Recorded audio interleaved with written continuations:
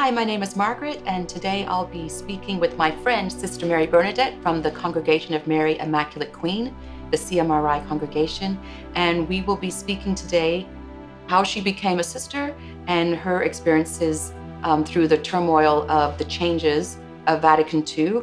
So, hello, sister. We've known each other for 15 years. 15 years now. I think you arrived here 15 years ago at the beginning of the New England mission. It was 2005. We were in East Boston at the time. Can you give us a quick background on your upbringing as a child? I'm assuming that you're raised as a Catholic in the 50s, 40s, and 50s. I was born in Montana, the city of Kalispell. And we lived in the mountains, and my mother was a very devout Catholic. And so we were raised with our practice of the faith in the home, not to a great extent, because when you come from North Dakota, you don't really know your religion very deeply, but nevertheless, what she did know, we did. And we went to Catholic school for all of the 7 children. I'm the middle of 7.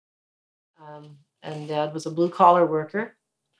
And somehow we made it all 8 years, all of us. And but Mom was, like I said, really concerned about her children being Catholic. And Dad did all the things that he promised to do. And we were just very sheltered, had a very, almost an idyllic life, not as the world would call it today, because we weren't rich, but we had a whole mountain to ourselves. We had the freedom of a playground of, 120 acres, really, a highway down below that you could go and ride bikes on.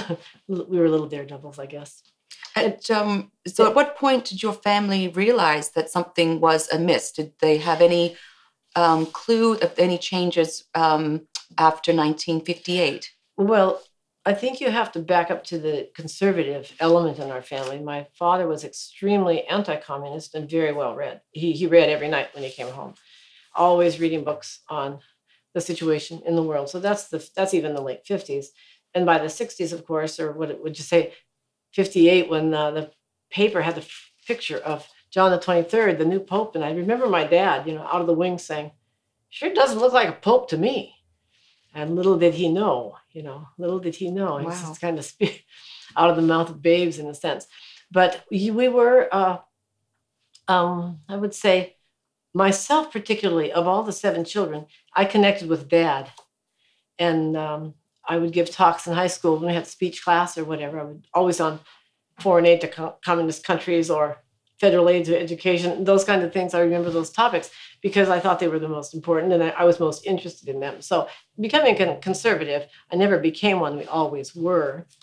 And so when things started changing, back up even before we got the Vatican II news, because most people in America, at least in our parish, we didn't talk about Vatican II. We just heard all these changes every Sunday. Next week when you come, there won't be any communion rail because we're supposed to move it out.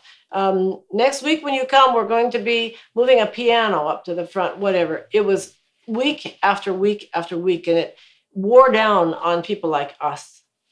I would have to say most of the parish just kind of smiled and thought, this is kind of exciting. I don't really know.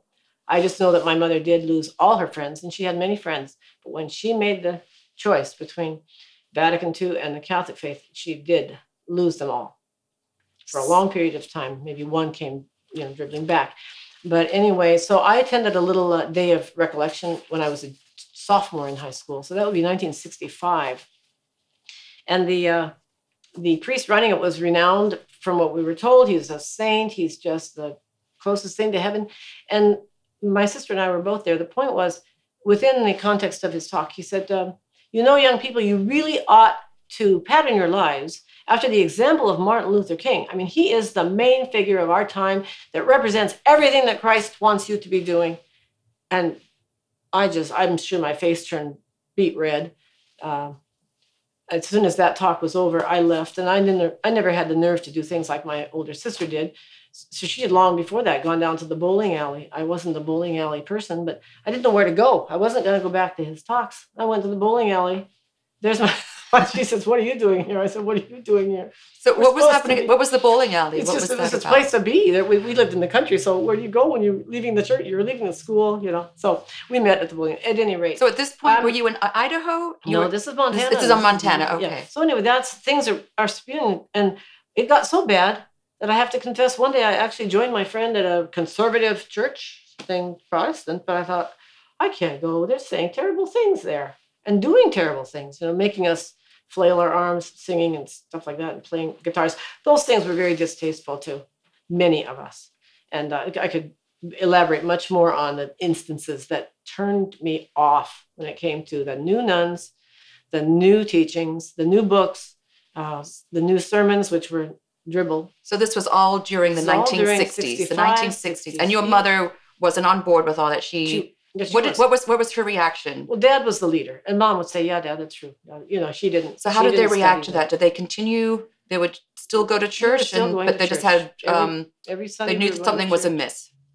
Well, yes, something wasn't right, but we didn't. It's just something. You didn't know what to do. You did not know what to do. So was there anything that made them just think, what is going on here? Were they questioning? Oh, yes, we would actually say things like, "I wonder what's going on." We'd say that, and didn't know. So that now enters in, because we're getting into the congregation now. I'm going to just give a little where I was and how I started the journey and how it started on the other end.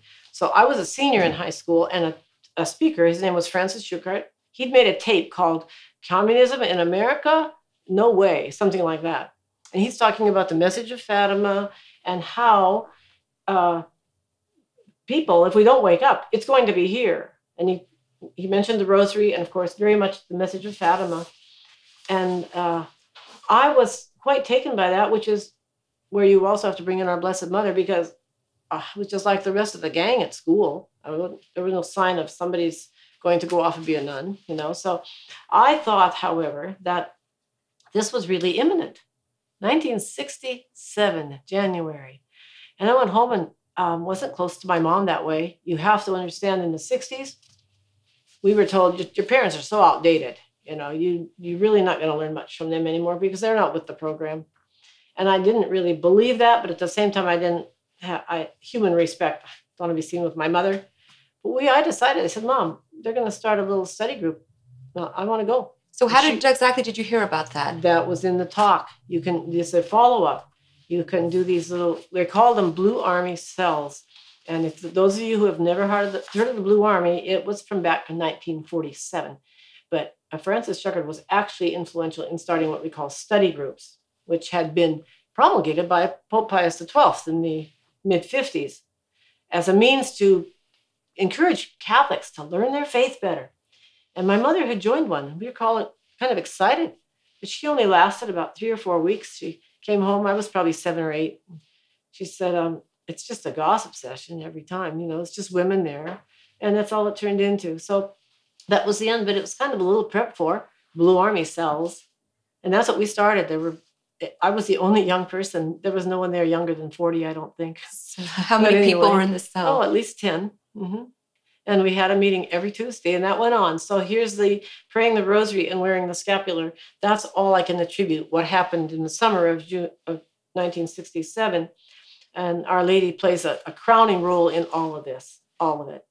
So wearing the scapular, praying the rosary every day. And Tuesdays rolled around like weekends used to roll around. Tuesday like the next day, it was Tuesday again, and we were getting in the car to go to our cell meeting. And I was given a report one week by the leader of the group. They had officers. And it was on Our Lady. And I still remember that because I was so struck by it. As a little 17-year-old, I'm sitting there, the pipsqueak of the group. Who am I to even be giving a talk? But it was on Our Lady. And I said, "You can't believe this. This is what St. Louis de Montfort says, that if you threw all the love of all the hearts of all the mothers in the world that have ever been and that will ever be, take all those mothers and put all that love into one heart for one child, that would not equal the love that our Blessed Mother has for you, for me." And I remember just thinking, I don't know if everyone else felt what I felt, but that's pretty big. And that's a love that you can't wonder about. It's very real. So I'm coming along praying the rosary and going to go to this retreat in June because it seemed like something good. And I thought, I might meet a potential Catholic husband there. I really had that thought because beginning to be a little disillusioned with all the paganism surrounding me. So at that point, you weren't thinking about a vocation? No. At that point? No. When was it that you were thinking about discerning a vocation, or when did you feel you had a calling? Well, actually, Margaret, I have to be honest. Since I was little, I always had this, I have to be a nun. I have to be a nun. That's how I thought of it, I'm sorry to say. But in high school years, I was able to pretty much squelch it. So I hadn't been thinking about it specifically. However, I do recall one day saying to a Protestant friend of mine, I don't think I'm going to save my soul if I don't become a sister. Wow. No, that was when I was in high school, senior year, probably. But that was not the motive. In the end, it was the retreat. And at the retreat, you have quiet time. And God has a chance again to get back in there and make sure you remember that he's been at your doorstep every day for 17 years. And but there it was like, absolutely, there's no question that this is what I'm meant to do. And I don't know where to go. The orders are all seemingly joining the modern movement. And I spoke with the conductor of the retreat, and he said, well, we're hoping to start a little institute of lay young ladies that can staff the Blue Army Center and take private vows and have a common prayer life. It was what you would call the beginning of a religious institute. Very simple beginning. 16 norms, that means little rules, and they were all more interior rules. They weren't about exterior things. And since he and Brother Dennis were both Third Order Carmelite, Third Order, that was reflected a little bit in these norms, that we would keep a certain spirit, think of ourselves as the least of the brethren, that kind of thing. So now we're at the retreat, and he talked to me about that. So I went home, and I was home maybe, 3 weeks. He said, keep up your secretarial skills and maybe go to a community college to get, keep up with things. And when we find a place, if it's God's will, I'll call you. Well, it turns out that he had talked to a few other girls with the same idea. So that is how on July 16th, the Feast of Our Lady of Mount Carmel, by the way, which I didn't know at the time, we all got the phone call. And he said to me, you can come in 10 days or 2 weeks. Which would you like? I said 10 days. I was really excited about this. This was God's will. And I knew it. I knew it so solidly. That was a grace. As I'm saying goodbye to my old girlfriend from high school days, I said, I won't be back. I won't be back, Marilyn. She said, first she said, oh, when will you be coming back? I said, oh, I'm not coming back. This is forever. And she looked at me. Oh, you're crazy. You're so boy crazy. You could never last there. You'll be back in a month. I said, no, I won't. And I went back years later to see her. We had a little visit, but it was just something that I knew the finality of it. And then, so on the other hand of the picture, how is CMRI then going to be there in Coeur d'Alene, Idaho, where I am going? So back up to May, the three brothers were in Fatima. And they made a pilgrimage with a group of people, a Blue Army pilgrimage. When was that? 1967, May, probably right around May 13th. They were probably there for that. And on the journey home, they ended up stopping at the Shrine of Mary Immaculate Queen in Paris and meeting the people there that heard of this little apparition that was approved by the bishop of the diocese. And the title is Mary Immaculate Queen of the Universe, and it's very much reflected her message in the encyclical of Pope Pius XII, which was called Ad Caeli Reginam. And in that encyclical, he speaks much, obviously, about the queenship. That's the title. And you could even find reflections pretty much as to what Our Lady had said in Paris. Now, that's not a publicly promulgated apparition. I only brought that up because they made a promise to Our Lady. The brothers did at that time. We are trying to move the Blue Army Center from Bellevue, Washington to Coeur d'Alene, Idaho. If you wish this, and if it is the will of God, and if we can find the young ladies to staff it, having no idea how they were going to find them at that point, and be able to move the whole operation, and also find 3 houses to rent in Coeur d'Alene. The deadline, by the way, Blessed Mother, is August 5th. Now, this was May 13th. They hadn't met anyone. It was the end of June when we showed up on the picture. And there were, like I said, there were four called. And then we arrived on July 26th. And we have how many days? Added up, 10 maximum. I do remember that those were long work days and that trucks were coming in with the things from Bellevue. And by August 5th, there it was. Mary Immaculate Queen Center, big sign over it. Everything was in order. And the bishop had sent a delegate from Boise. I believe a delegate was from Boise, and then one of the parish priests in Coeur d'Alene. There were 2 priests who came to dedicate the center to Our Lady and to a Catholic apostolate. Imagine that. So we had the complete approval of the standing hierarchy in June, July of 1967, which, by the way, is before the canon of the Mass had been mutilated unto not being valid anymore. It's before that. So so that's how it happened. So, we came in July 26th, and the brothers came later. We wrapped it all up, worked, and we had the dedication, and it all began. And we had no idea. So just to clarify, so you got the approval. So you weren't sedevacantist at this point. You were just, we were regular Catholics. And so you had the local bishop give the approval. So yes, Bishop Trinan of Boise, Idaho. That was, and we had it in writing. Everything went. We worked hard. So at that point, it was not a sedevacantist apostolate. No. We didn't have any dream of that. In fact, 1967 had been declared Year of Faith, Year of Fatima. And that was the theme of our study program that year. Year of Faith, they would study articles of the faith, and we would study articles on devotion to Mary, whether it was Fatima or anything. So we were right on the bandwagon with, so to speak, with the idea that we thought was good. It took until October to realize this is all bad fruit. So from August to October, what happened? What did you experience? What kind of egregious things did you see happening in the church that made you? Well, the translation of the epistles and gospels was becoming very repugnant. It wasn't like the original, very similar at all. So we were very disgusted with that. And the sermons, unfortunately, the same. The sermons were rather off the wall. There was one priest. When you say off the wall, what kind of things would?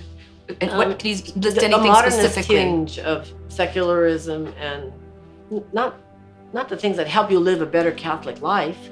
Just I call it dribble, but that's not a very nice thing to say. Was there anything in particular about the faith that made you have any red flags, like this might not be Catholic? Is there anything that was there anything in particular? At that time, no. We were rather ostracized. It's true, because we were dressed in longer clothing. We didn't have habits yet at that time, but we were dressed in more modest clothing. And so the school that was across the street, we lived right across the street practically from the school, high school, and we would get things. They would yell things at us as we were walking to the church. Someone burned our front lawn one night. So who were these people and why were they doing that? We didn't know. We never knew anyone personally.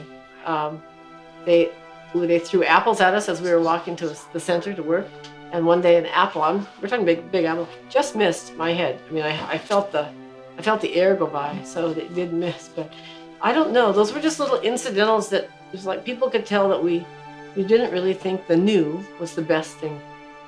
Okay, so you knew that there was there were some changes. You didn't know what was going on. So when would you say that the CMRI or your superior, what happened with the church? What was it that made him realize that there was a problem? It came to a head. First of all, we did take our first private vows. That's what's very normal. Private vows of poverty, chastity, and obedience on October 7th of 1967. You might say, that's a short time. Well, we knew they were private vows. We weren't calling them canonical vows.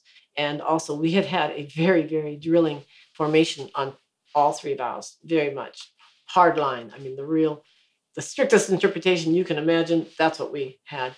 And so we'd done that, and then we left for the Fatima conference in Portland. And there was a little something there because the Archbishop was offering I think probably a pontifical high mass at the end of this conference.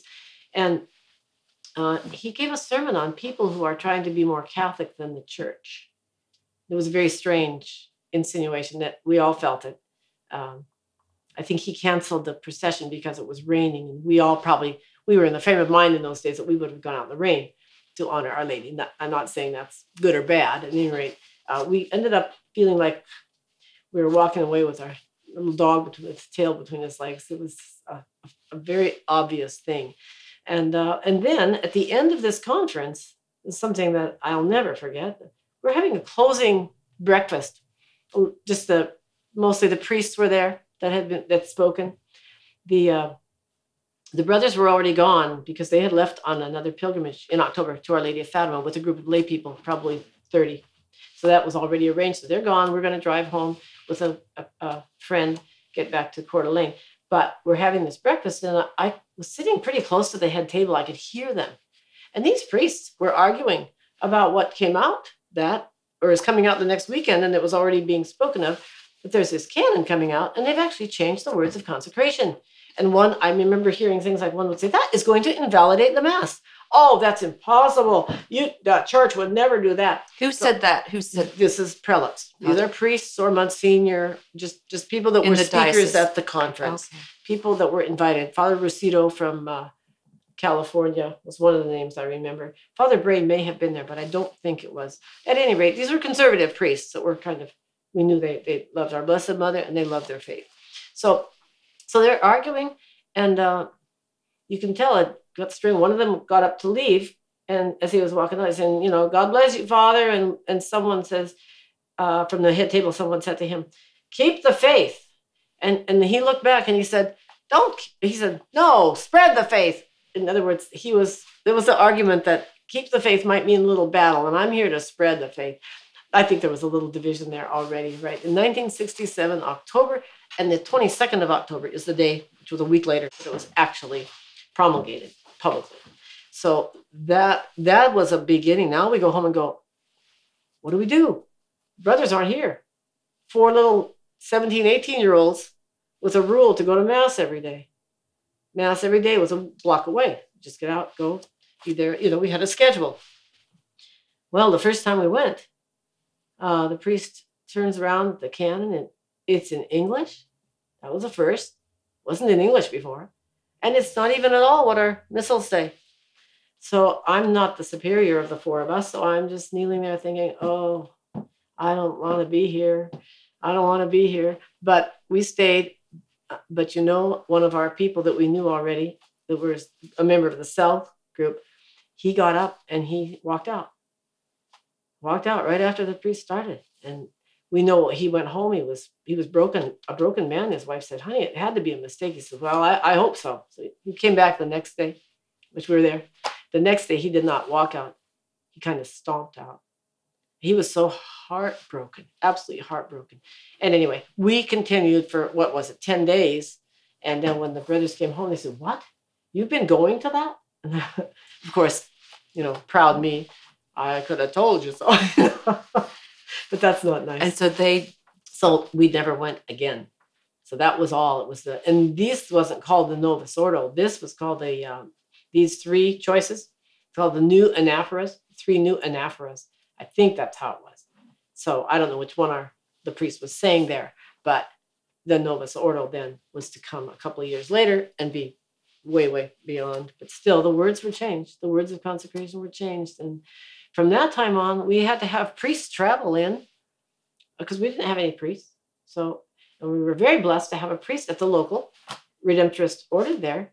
That's where we went to Mass. It's called St. Thomas. And he saw things like we did. So he would say the Latin Mass for us almost every day. We got Father Catherine was his name, a dear, dear man. And eventually they shipped him out. And one of the conservative Catholics took him in their home. And he died in the faith very, very ardently. But anyway, so we had to find priests to say Mass. Sometimes it'd be 6 weeks we wouldn't have Mass, sometimes longer. So all these changes that are happening, what were you thinking? Was this all, this wasn't obviously approved by the bishops, the local bishops. Did they find out that there was this group that was doing private Masses that weren't in line with their changes? They may have found that out, but the point was, they found out that we were not any longer going at all to the English, and that we were saying it was wrong, and that we weren't really connected. We weren't connected with Rome in the sense of Paul VI, because he's the one who issued it. And the point that we all agreed on was, how could a pope issue an invalid service and call it the Mass? How could that happen? A true pope? It's impossible. So by March of 1968, this was all around. And half the Blue Army from across the country who had cells, half of them quit. You know, we lost all kinds of people, all kinds of support. But we never went back on it.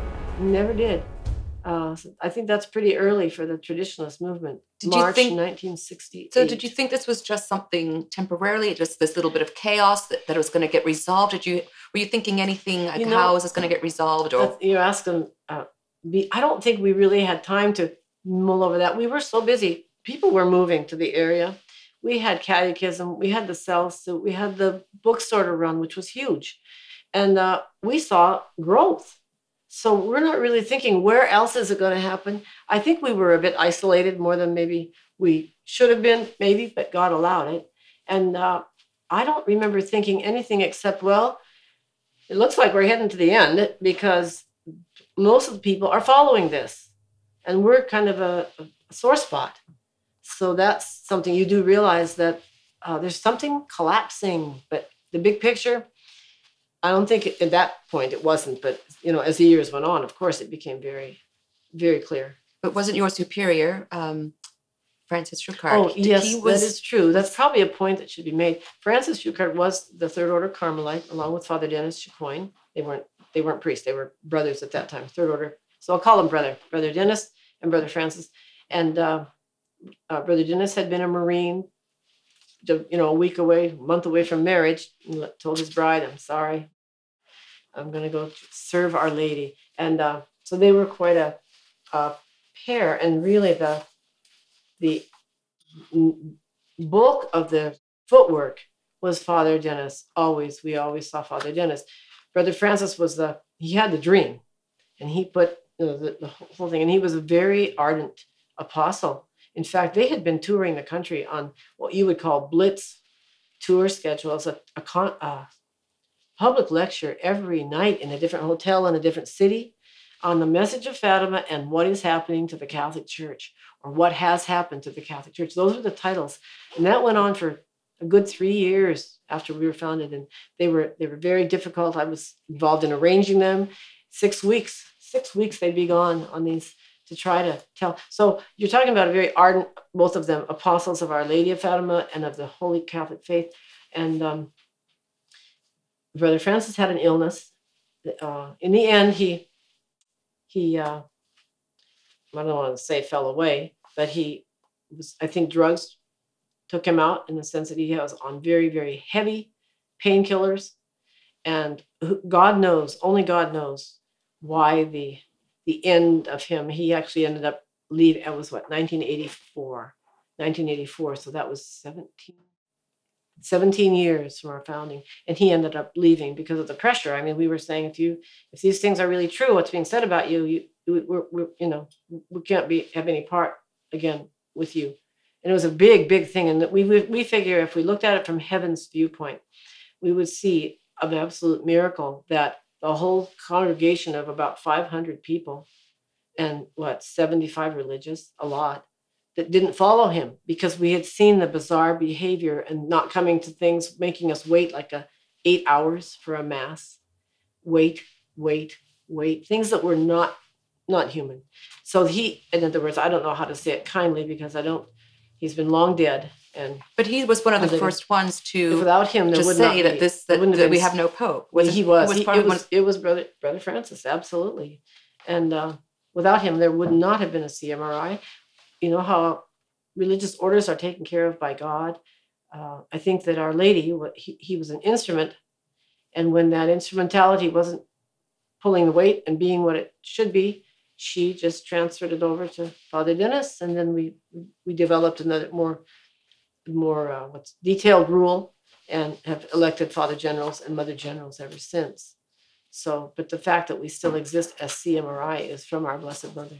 So the whole time that you were a sister, you kept on going, but you knew there was, there was no person at the helm of the church. You knew that, but you didn't understand. You had no idea how it was going to get resolved? Was there discussion? No. Did you think that there was going to be some kind of end in sight? I mean, did you think that we were going to still be in this mess, now? Because of the nature of Brother Francis, who then became Father Francis and Bishop Francis Schuchart, all of those, because of his, which turned out to be out of range, control, very exaggerated and very much not proper Catholic religious obedience, so to say, us to him an interpretation that was off the board of obedience. Things like that happened, and God allowed it because it strengthened us all, and it also showed us the dangers in the future of the Catholic traditional movement of some priest or brother or whatever in a little organization who becomes the all in all of everything, the final say of everything. And nobody has that today because we don't have a pope. So we learned that lesson the hard way, and we were glad to have it under our belt. Those were very hard days. I was never asked to commit a sin. I was never put in an occasion of sin. And I always told our Blessed Mother, if I'm ever told to do something that I think is wrong, I'm not going to do it. That was a big thing to say in those days. So speaking of obedience, your congregation started under the local bishop. So did you ever think that you were disobeying, the hierarchy?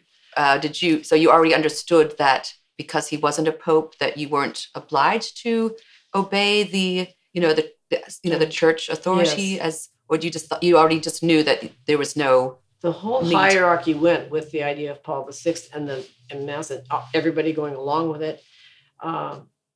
And as far as Bishop Trinan goes, he made a visit to us, and he was courteous. But when he left, we were saying the Fatima prayers when he walked in with the children. And when he left, he formalized his statement that our approval has been withdrawn. And at that point, we didn't think that meant anything because he's going along with everything new. And we're not. So, but we really didn't have a lot of contact. Remember, there's no internet.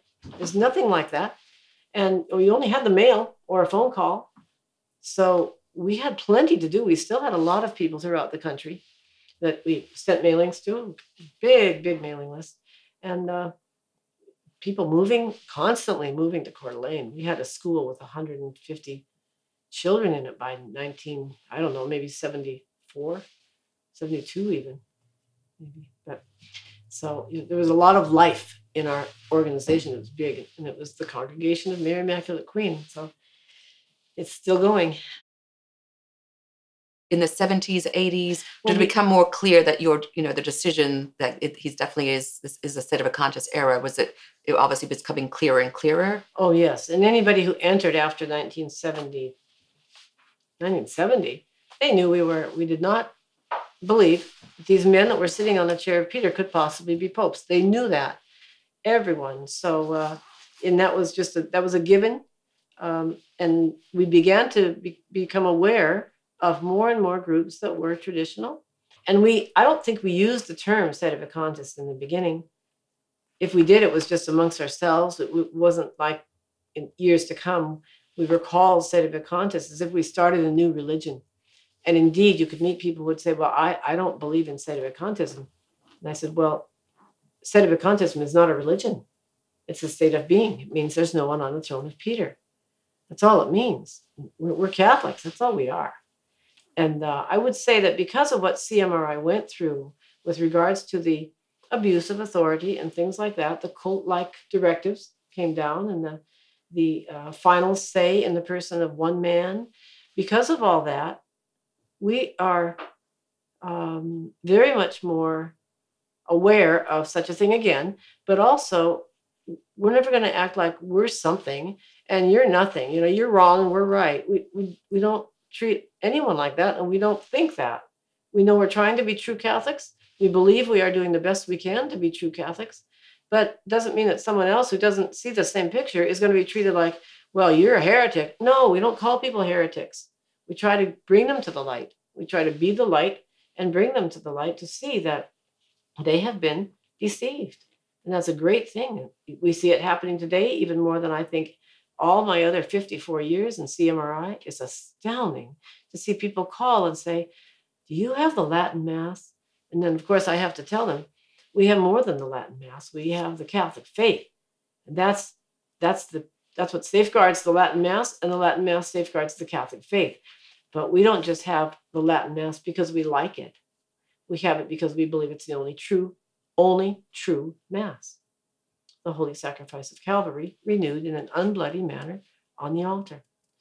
So it's amazing how that what goes around comes around, because the growth that seems to be happening now more than ever as the mainstream goes more and more off the wall as far as anything that's defined as Catholic, and little souls here and there who have waited now, how many years? Since 1967. Because it was painful. And I know an 80-year-old couple just called this week. Said, our hearts have been broken, sister, for 40 years. We just don't know what to do. Can't find it. I'm so happy to hear, what you're telling me. We will be there. As soon as we get moved to Salem, we will be at church. Wonderful. So is there anything else you'd like to add, sister, just to, maybe about the blind obedience that people have that maybe are keeping them inside the confines of the Novus Ordo churches? There was another phrase that came up at the 1967 conference, and I will never forget it because it turns out to be an important one. It was, piety is no substitute for orthodoxy. Now, this is probably a quote from some distinguished Catholic. I don't know, but I heard it live, and that's all I know of its origin. Piety is no substitute for orthodoxy. And how true, because laity can be deceived by piety. A priest, and he may be in good faith. He may not be a real priest, but he may be in good faith. He may be the most pious, give the best sermons, and offer what he's trying to offer in the most pious manner. But the faith is what has to be the foundation. And if it isn't the foundation, piety doesn't substitute for it. No, that doesn't mean that God may not look and say, this man is in perfect sincerity. I am going to lead him to the truth because he's really trying to do what's right. And I'm going to make sure he gets out of the error. That's why we would treat such a one with kindness. We wouldn't be saying, you're what a hypocrite. No, we don't call people names, ever. If anyone does, it's not from CMRI. So hopefully that's a little. But that's a good point, because people are influenced by outward appearances, outward piety. And he is so nice, sister. He's so nice. He takes care of my children. He does, everything. And they say, well, if the orders aren't valid, they're not valid. And piety doesn't make them valid. And that's a big issue in itself. But we're where we are. We're where we are today. And anybody that's really interested in seeing how in the world did we get here, they can do the research and find that all of these things fit into the puzzle, I think. The other issue I would raise is the role of true devotion to Mary by St. Louis Marie de Montfort, because the brothers actually discovered that shortly after we came together. And we began to prepare. We prepared for 3 months to take the consecration to Our Lady. And that consecration is like an umbrella over our vows. They are like an equal weight, because we've given all to her, and she is our queen and our mother and our model, our mistress. And that consecration has always been our flagship. We're slaves of Mary. So one of the things, if we ever get deeply into conversation with someone, especially from a foreign country, we say, do you know about St. Louis de Montfort? I was on a plane a couple of years ago. The steward was really wanting a rosary and a scapular, and he talked like he really was a Catholic. So I went back to the, what do you call it, where they wait, where they sit down and wait. And I said, have you ever heard of St. Louis de Montfort? St. Louis de Montfort. And I said, total slave or something. And he said, St. Louis de Montfort? I'm a slave of Mary. Yes, I've been one for 10 years or whatever. And we got to talk about that. And he had given his scapular to a doctor who was dying. He said, this is very timely because I need a scapular. We just gave it to him 2 days ago, and I need a scapular. Then we discovered The Path of Mary by Mother Mary Potter, which is another picture of holy slavery. But the tribute has to go huge for our congregation to Our Lady. We count her as our foundress. We don't name a founder because of what happened. and we say, who founded your congregation? Our Blessed Mother did. And we really believe that. We wouldn't be here if she didn't intervene in that crisis. That was a huge crisis. You can't even imagine. And all these people stood up and said, yes, we're going to stay with the faith, and was Brother Dennis stands for. He was Father Dennis at that time. And it wasn't a crumbling of faith.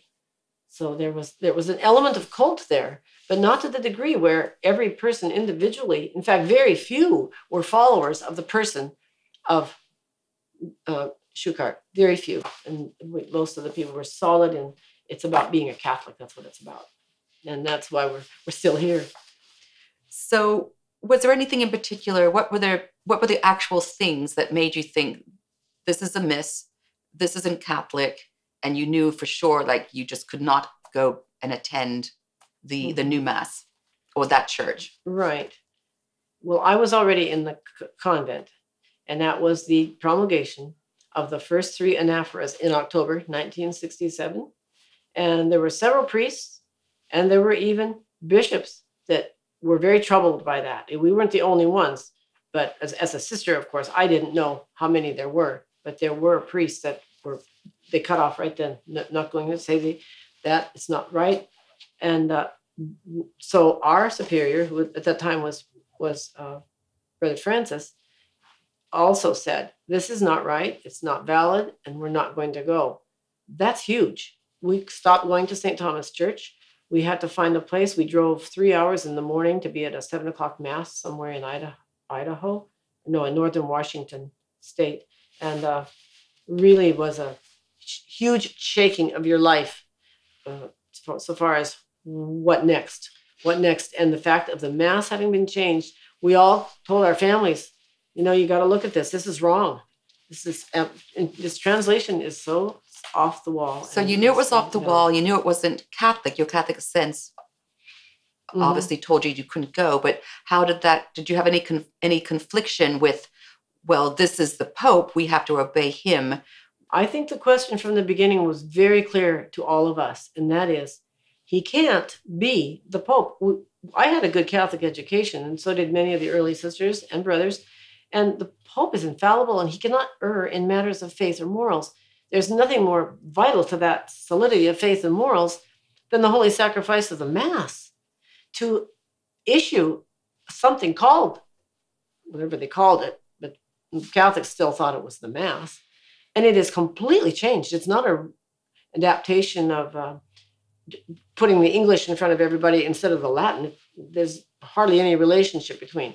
So that just severed the whole idea. And it was a shock to all of us, but we were together in it. We had come through the river, so to speak, because we were together for 6 months before that realization was really solid.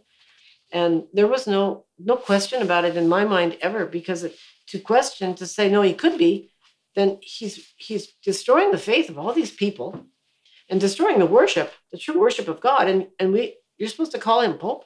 That isn't what a Pope is. So in my mind, it was as easy as that. What is a Pope? What is his role? And what did our Lord give him as divine protection so that he could not ever lead the church astray? This man is doing those 3 things, or however I led up to that. And therefore, there is no way he can be the Pope. You obviously didn't know what the repercussions were going to be. No. And you just knew instinctively you did not have to obey him. You did not have to obey him. Well, he's not the Pope, so there's no allegiance whatsoever. And yes, the feeling was, you're really, really wrong, all of you. This little band of religious and laity in Coeur d'Alene, Idaho, and throughout the country, the little cells that we were connected with. So that began what we as Catholics, we all know can come to us in our lifetime, and that is persecution. You're labeled. Boy, we were labeled. All kinds of them, and it's not fun, but when you know that Christ was labeled, and he stuck to the truth of his mission, right before he's going to be scourged, he's telling Pilate, I am here to bear witness to the truth. That was one of the lines that Pilate said, I'm just going to scourge him. He's whatever. So we're here to bear witness to the truth, no matter how much it's hated, how much people don't want to have it be part of their lives. That doesn't change the truth. And if the truth is what really sets you free, you will find that traditional Catholics are basically very happy people, because even though we may be hated by millions, we know that we're striving to please God and that He wins. In the end, truth wins. It doesn't fail. Well, we know the Immaculate Heart will triumph in the end. That, and I will put enmity between thee and the woman, thy seed and her seed, and she shall crush thy head with her heel. And our Lord's words to his apostles, and upon this rock I will build my church, and the gates of hell will not prevail against it. Not means never.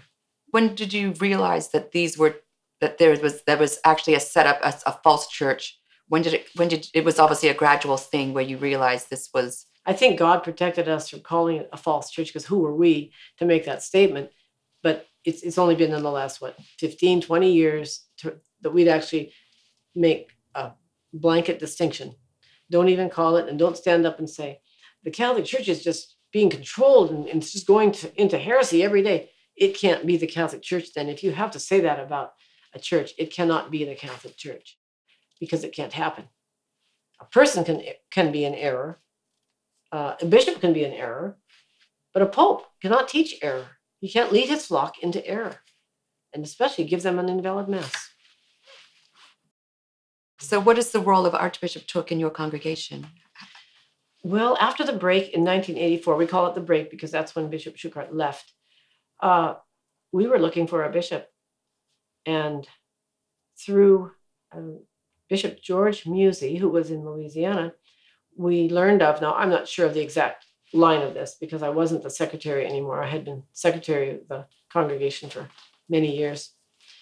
And we learned of Archbishop Took he was in France at the time. And he had consecrated 4 priests in this country, bishops. So Bishop George Musey was one of them. And through him, we have the line preserved in all of our priests, because we made sure that the ordination was valid and from a valid line. Absolutely, no question, valid line. Some research people might want to do that see this on Archbishop Took, and they will find that it is very absolute certain, the validity of his line. And it turns out that he's one of the only bishops who was at Vatican II. Maybe signed the documents, but rescinded it within very short time. Completely said, I deny, or I reverse that. I want my name taken off. And he was literally left alone. He didn't get back to Vietnam because you know what state Vietnam was in those years. So he had a little hut, so to speak, in Rome. He was very poor. And people started finding him because he was saying the Latin Mass. And eventually he ended up in France. And eventually he began to realize that he had the line, and he consecrated bishops. And that's where the consecration of our current bishop, Mark Piperunas, who is stationed in Omaha, Nebraska, and has an international apostolate of the Catholic faith and of being what a bishop is to be for his flock. That is where he drew his orders from. Archbishop Took to Bishop Musey to Bishop Carmona to Bishop Piperunas. I think Bishop Carmona, I have to back that up. Archbishop Took to Bishop Carmona of Mexico to Bishop Mark Piperunas. And when was Bishop Mark Piperunas? 1991, I believe. Mm-hmm. So up to that time, before that happened, who was the superior of the CMRI? Father Dennis functioned all up until then and he was even the superior general for the most part through those years from 1984 till at least from 1986. We had our first elections, 1986 to I forget, he died in 1995, and he had been, Bishop Mark Piperunas had been elected superior general years prior to that. But the line of Archbishop Took is, to me, it's the saving grace of the Catholic. He plays a pivotal role in the retaining of the episcopacy. You have to have a bishop. So, Sister, now fast forward 2020, 2021. What is your life like now as a CMRI nun? You mean individually? Individually, yes. Well, in 2005, we began a little mission in East Boston, Massachusetts. And I was stationed there and never thinking I would be a missionary sister. So we lived there for 10 years, running a little chapel in the basement of the home. The convent was on the 3rd floor, and we had a chapel in the basement. And we had quite a congregation by the time we moved, but we were having Mass in rental halls, renting a space somewhere for Mass. We never had a church, and it was always our dream. You have to have a church. God's house is so important. We never did. So in 10 years, we moved up to Salem, New Hampshire. And during that time, during the move and after Sister Mary Inez is my companion here in New Hampshire. And we had been searching for a church. She was on the web, finding out what's for sale where. And that went on for, I think, a good 4 or 5 months. And one day she spotted this one, 290 Main Street in Salem. We came to see it, Sandy and the realtor. And from the time we walked down the first steps, we knew that was it. So that was in 2015. 2015. Yes, we moved in the basement in November of 2015. And by March, we had the upstairs, the sanctuary, very much completed. Beautiful sanctuary. And all of our own people working on it. And we had our dedication with Bishop Pepperunis on the 2nd of March, 2016. So then we have gone along for 3 years, come 2019, I guess you'd have to say 4 years, 2020. And something happened in February and March, had to do with people staying home and churches being closed and all this. So the initial word was that there would be no Mass for a week or two. That was the initial word. And one of the parishioners said we could do the floors. And that was the beginning of a movement to really renovate, make this church up to date, because it is run down. It needs a lot of work. So since March of last year, 2020, the floors were all, sanded down. It was a mammoth three-week project. And from there, we began to realize that, the pews are all out. Everything's open. Why don't we do the walls and the ceiling? You shouldn't, if you put everything back in, you're going to waste a lot of work. And so it just grew from one thing to another. The whole nave is completely redone, beautifully. And then we even realized that the driveway is so bad, we're going to have broken legs and broken arms out there if we have another winter with that mess, because it's so muddy and then frozen and then icy and all these things. So we actually have half of the paving job done at this point, and we'll be finished in the spring. But that's not the most important part. The most important part is that from that week when we closed, we're going to be closed for 2 weeks to start the floors, we started growing with people.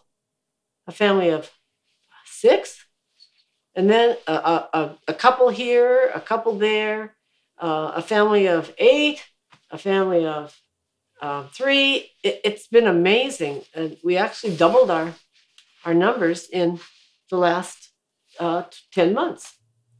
During all this time, you all know what 2020 held. So that's quite remarkable that now we're going to start a little catechism with the children. And we always have a catechism, adult catechism, once a month. But this is something new. We have many children, and it looks like there are more on the way. That's obvious. So what is the main thing that you and Sister Inez do as missionary sisters here? It's too many things really to mention. Sister is now doing a weekly email of inspiration and education in Catholic, more devotion than doctrine. I work more on the doctrine side, preparing a class that has to do with the doctrines of the faith. I spend a good time of my day doing, I have to say, paperwork, because it's letters and it's emails. So I just call emails paperwork, and then it's phone calls. And I can have an agenda all set up for the day. I'm going to finish all of these cards today, and I get a phone call, and people say, "I know you're busy." No, I'm here for you. Let me see what we can do. And that's the truth. Sometimes I don't even get to the point one of what I was going to do that day. But it's all about souls. It really is sending. We send a lot of things out to people. Could you please send me one of those? Could you please? We're not a mail order mission, but it ends up. You have, who else do you ask to do that? You know? And of course, we have a bookstore and the gift shop, which behind, and yet people that come and look at our bookstore say, you have some of the best books I've ever seen. So I think, again, I have to point up Blessed Mother. Somehow she just inspires us when to get more books and what books to get. And I think they're pretty great too myself, but I don't take any credit for it. I haven't read them all. Thank you, sister. So it's been a pleasure, a privilege speaking with you and hearing your story, your firsthand story and account of what it was like to be living through the changes and how you acted and, you know, how you would, you know, what to do. It was just inspiring to hear, like, just that you had the faith and you just knew that you couldn't continue along and follow those changes. And it's amazing. It's a long time ago. And you have been the heart of our mission, so it's just been a pleasure having you here. Thank you so much. It's my honor, but I'm unworthy of it. I'm grateful to be here.